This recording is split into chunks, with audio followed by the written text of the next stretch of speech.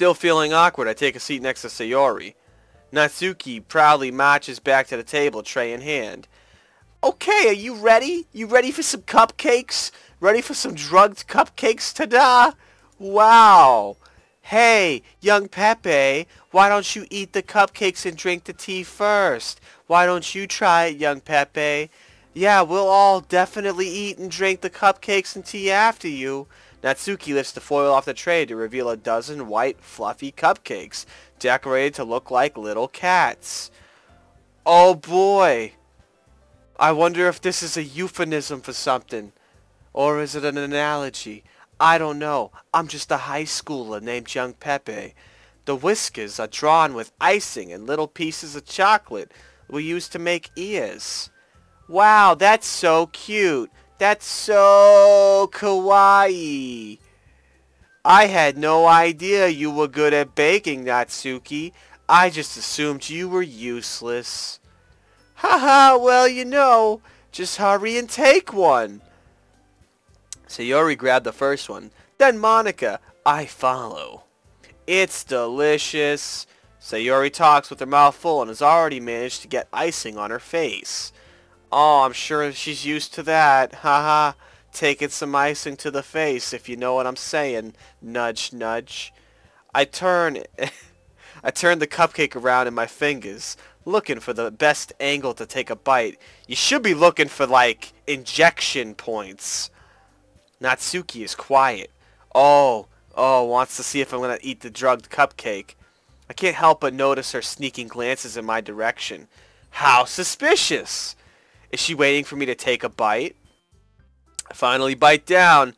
The icing is sweet and full of flavor, like cyanide. I wonder if she made it herself. This is really good. Thank you, Natsuki. Why are you thanking me? It's not like I made it for you, baka! Haven't I heard this somewhere before? Exactly.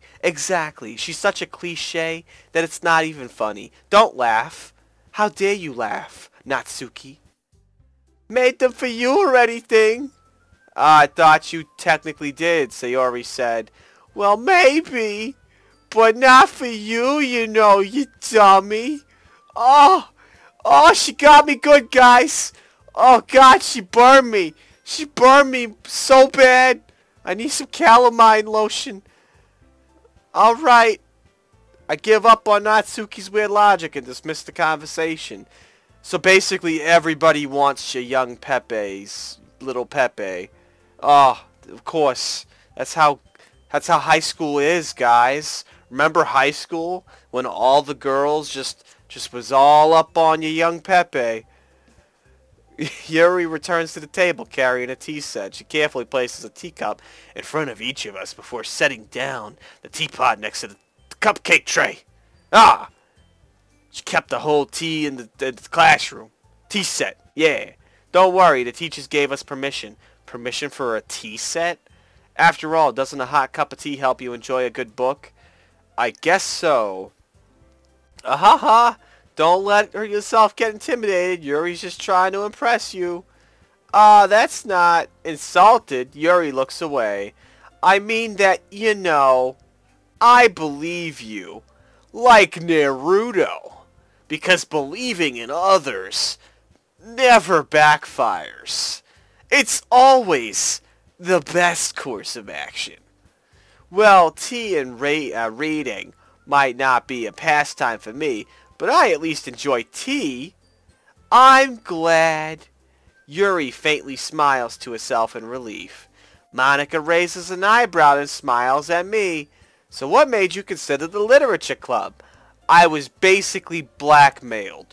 The Russian mob hacked my iPhone 20, and they found some salacious pictures of me with icing on my nipples. And so they said they were going to release it to 4chan. And, you know, I was just like, what's a young Pepe to do? I got to go to the literature club. And here I am today, reading books and stuff or something. I was afraid of this question. Something tells me I shouldn't tell Monica that I was practically dragged here by Sayori and, you know, the Russian mob. Well, I haven't joined any clubs yet, and Sayori seemed really happy here, so... That's okay, don't be embarrassed. We'll make sure you feel at home, okay? We read lots of doujinshi. I'm sure you're familiar with that. Are you partial to Guro? We got lots of that. Oh boy! All the Guro! As president of the Literature Club, it's my duty to make a club fun and exciting for everyone. That's why we have all the hentai. All of it. Even the kind you don't want to see. Monica, I'm surprised. How come you decided to start your own club? You could probably be a board member for any major club. Weren't you the leader of the debate club last year? Haha, well, you know, to be honest, I can't stand all the politics around the major clubs. I know, the world hasn't been the same ever since Trump Senpai opened up the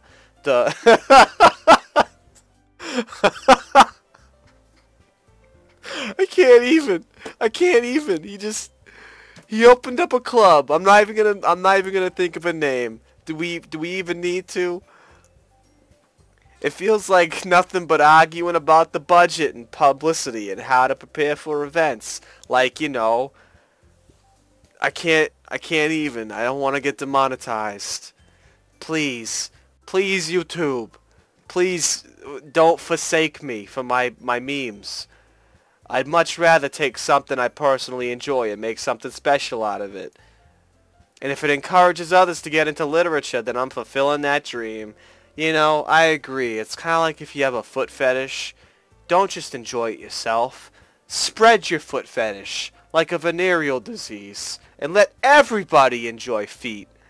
You know? Monica really is a great leader. Not just a good leader. Silly me. Yuri also nods in agreement. Then I'm surprised there aren't more people in the club yet. It must be hard to start a new club. You could put it that way, or that way. See how she's pointing? Ah, not many people are very interested in putting out all the effort to start something brand new. Oh God, especially when it's something that doesn't grab your attention, like literature.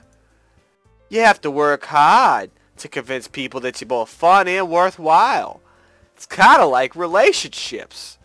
But it makes school events like the festival that much more important. I'm confident that we can all really grow this club before we graduate. Right, everyone? Yeah! We'll do our best. You know it. Oh, everybody's pumped. Oh, good. They're so enthusiastic. Such different girls all interested in the same goal. Oh man, Monica must have really worked hard to find these three. Now, I don't know this story at all. I'm going into this story blind, alright? But I'm going to take a wild guess here.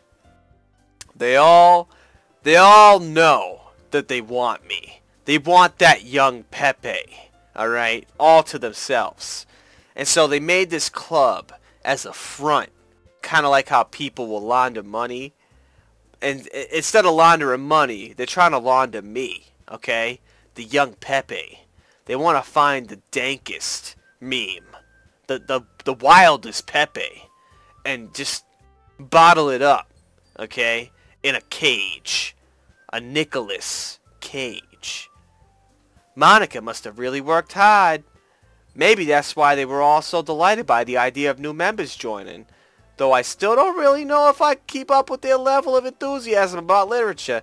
I just want to go join the anime club. I don't want to be here. Why do I want to be here? So, young Pepe, what kind of things do you like to read? I like to read doujinshi. Oh, boy. Well, considering how little I've read these past few days, years even, I don't really have a good way of answering that. Manga, mostly. You know, like I Am a Hero, or, you know, Prison School. You know, I was reading some High School of the Dead.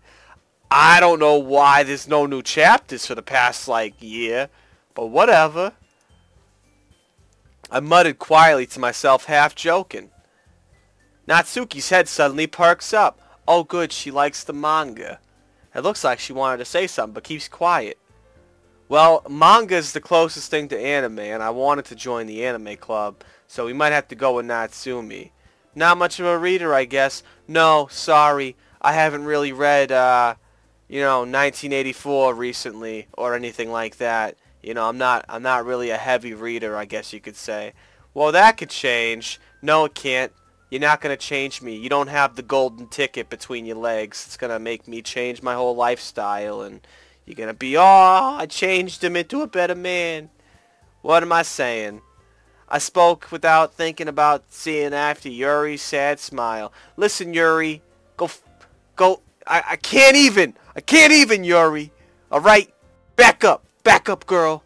I'm tired of your stuff right now. Anyway, what's with you, Yuri? You like girl on girl hugs? Well, let's see.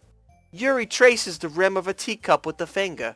My favorites are usually novels that build deep and complex fantasy worlds. Really, I'm into psychological horror. That's why I'm here, Yuri. Psychological horror. It was in the title. Not really. It was in the disclaimer. Kinda.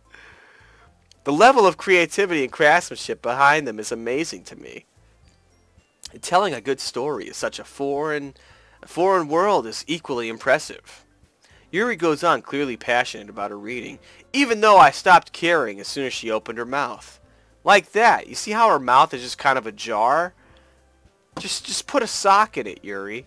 Nobody wants to hear about your novels that you read. How you read the entire Harry Potter franchise in like a week. Nobody cares, Yuri. She seems so reserved and timid since the moment I walked in, but it's obvious by the way her eyes light up that she finds her comfort in the world of books, not people. Well, sorry, Yuri, but I don't care. But you know, I like a lot of things. Like, I don't, please. Stories with deep psychological elements usually immerse me as well. Oh, now you're gonna try to pander to me, Yuri? See how the AI is learning? Okay? I mentioned something, then it casually just throws it in there. I know what this is. It's listening to me right now. It's on the fly.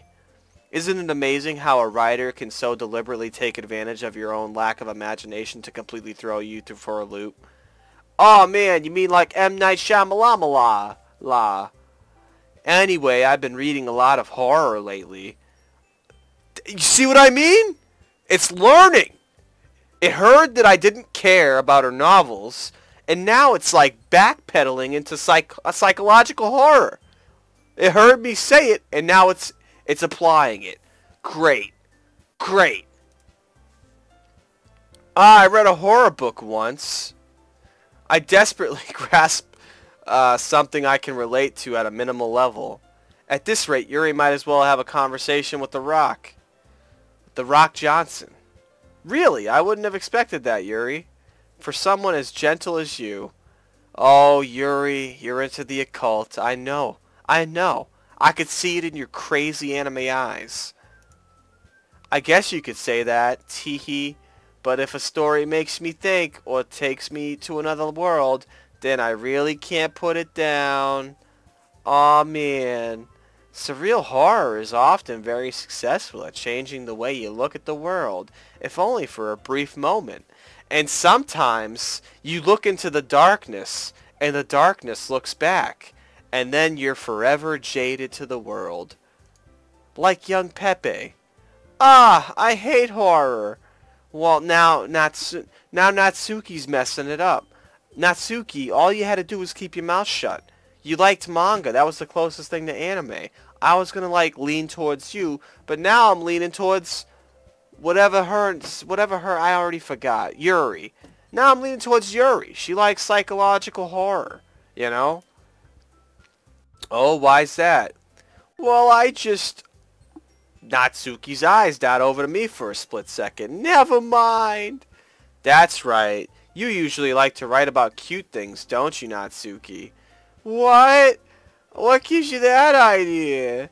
You left a piece of scrap paper behind the class club meeting. It looked like you were working on a poem called... Don't say it out loud! Give that back. Fine. Ha ha, your cupcakes, your poem. Everything you do is as cute as you are. So basically, she's a tsundere, or whatever the heck these kids be calling them nowadays. She likes to act tough, but she's really just a sweet little innocent flower. Oh, such a sweet little innocent flower. Get out of here.